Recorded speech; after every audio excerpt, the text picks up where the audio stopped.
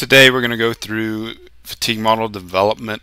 Fatigue is often a critical loading condition, especially in the aerospace and defense industry. So you got to look at it. You know, if you're looking at fatigue of fasteners, fatigue of the materials due to vibration, it's very important. So I'm going to break it down as easily as I can. Really, there's two classes of fatigue models. There's the unnotched models, which include the Gerber parabola, the Soderberg model, and the Goodman model. These models do not take into account stress concentration factors. Therefore, they're not really applicable to industry, but it's important to understand where to start from. And then there's your notched fatigue models, which do take into account stress concentration factors. This includes your modified Gerber parabola, your gun model, and your modified Goodman model, which we're going to step through Excel and learn how to develop today. So to the left, you can see that we have our unnotched specimens up here. Our fatigue lines are a lot higher, and usually the fatigue models, what they do is they start at your endurance limit, and then they go either intersect the yield strength or the ultimate strength, depending on what model you use. But these are your unnotched specimens. And then your notched, which take into account stress concentration factors, they come down a lot lower because you're actually reducing your life by a stress concentration factor. It can be a fatigue stress concentration factor or a geometric stress concentration factor. So before we go develop the modified Goodman model in Excel, let's just kind of look at the major components of how to develop it. So you have your alternating stress versus your mean stress graph, and you can see you're just drawing a line from your endurance limit divided by a fatigue stress concentration factor all the way to your ultimate strength.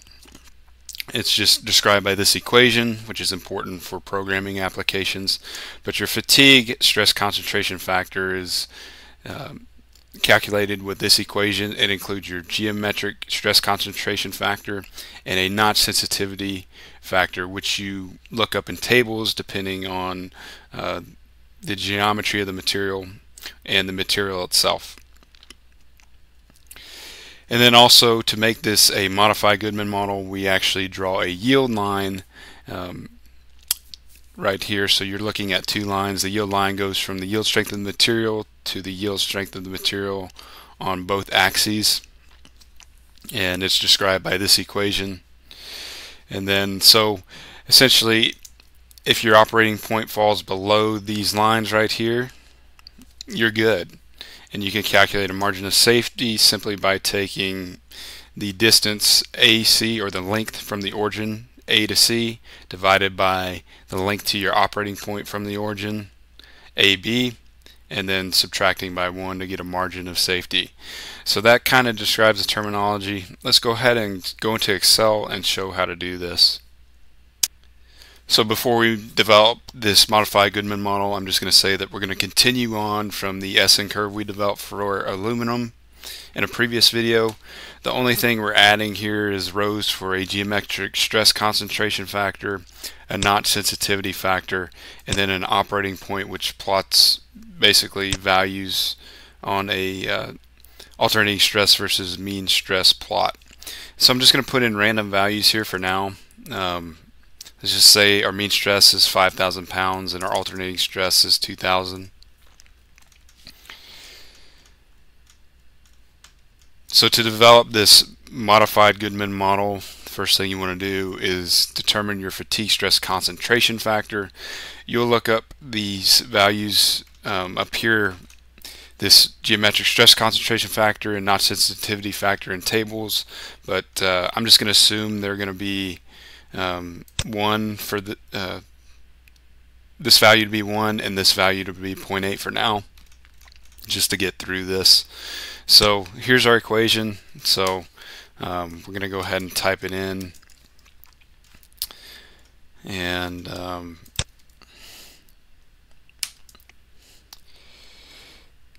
times our notch sensitivity factor. So that's our value. Came out to be a value of 1. Now we're going to plot our modified Goodman line on our mean stress versus alternating stress curve. And then if you recall, this is what it looks like. The blue line is our modified Goodman line. You're going to plot your endurance limit divided by our fatigue stress concentration factor. You're going to plot that point, and then you're going to plot the point on the x-axis, which is going to be basically our ultimate strength of our material, in this case the ultimate strength of aluminum. So our x-intercept is going to be the ultimate strength of aluminum, which is up here, 42,000. And our alternating stress is 0 at that point. And then our y-intercept is going to be have a 0 mean stress, and it's going to be our endurance limit, corrected endurance limit, divided by our stress concentration factor, or fatigue stress concentration factor. And see, I've already pre-plotted these. You can see there's our line right here. Now we have to plot our yield line. It takes 2 points as well. It's going to be intercepts at our yield strength for the y and x-axis. So for the x-axis, let's see, we're going to plot our yield strength. And then the alternating stress is going to be 0. And then the mean stress is going to be 0 for our y-intercept. And it's going to be our yield strength for our alternating stress. And so here's our resultant plot right here. And here's our operating point right here that we plotted. Now we have to calculate a margin of safety. So we start at the origin, and we just, whichever line we hit, whichever line, I'll show you how it's calculated in Excel VBA, but we just take the distance from the origin to the line, the first line, and then the distance from the origin to our operating point, and we calculate a margin of safety. I wrote a VBA function for that. It's called modified Goodman MS.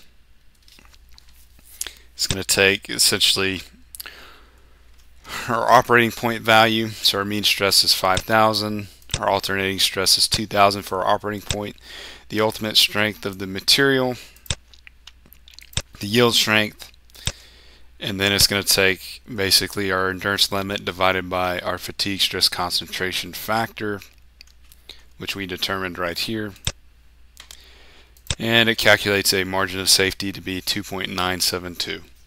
So that's all it's doing. This exact process shown right here. And we can just, it's easy now. We can go to our finite element software, get our values, and plug them in, and get an answer.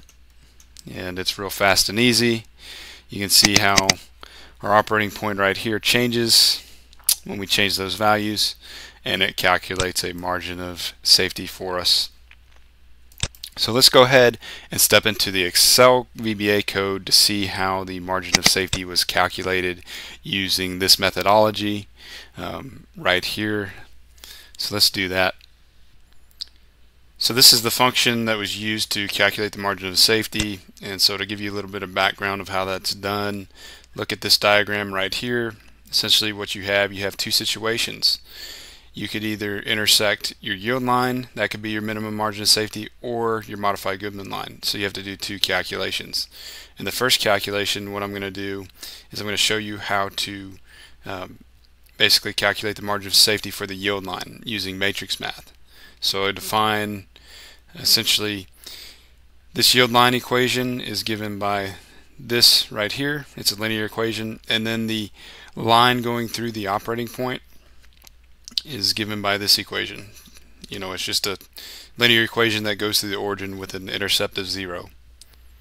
So you have two linear equations. You can put them in matrix form as shown here, and then you can essentially take the inverse of this, multiply it by b, and you get your intersection point. So that's what I'm going to show in the code, how to do this, put it in this form. So the goal is to calculate an intersection point between these two lines, the yield line and the point going through the operating point, and then essentially calculating the distances AB and AC, and then determining that ratio, subtracting 1 to get a margin of safety. So I'm going to do, essentially, you have to do this calculation for both cases, for the modified Goodman line and the yield line, because you don't know which one is going to hit. So let's just step through the code, how that's done. So these are the variables defined in the function. Your operating point, sigma mean, sigma alt, and then your ultimate stress, your yield stress, and your endurance stress, or your stress shown here, which is your endurance stress divided by your fatigue stress concentration factor. So the first step is to define our array. If we define our array, this is the same thing as defining this right here. Okay, and essentially what we do next is we define B, which is defined here, and then we take the inverse of that to basically determine the intersection point right here on this line. Once you do that, you matrix multiply to get your intersection points, and then you calculate the distance AB and AC. You take that ratio, you subtract 1, and you get your margin of safety for the case that you hit your yield line. Okay, so we do that for any case here. We're just trying to find the minimum margin of safety. So for the case for the modified Goodman line, they have equations in textbooks, so that's what I used here. This is the equation right here. You can find it in Norton's book on mechanical components. They give it to you, so I took advantage of it. Okay, and then you just apply your margin of safety equation. And then what you do next is you look at both margins and you take the minimum, and that's going to be your margin of safety. And then the distance function, that's just Pythagorean theorem, you know, stuff you learned in high school. So that's how it was done. There's many ways to skin this cat. This is one way to do it, and plus you got to see matrices applied in Excel VBA, which is always useful to know how to do that. So yeah, that's all I got today. So I'll see you next time. Adios.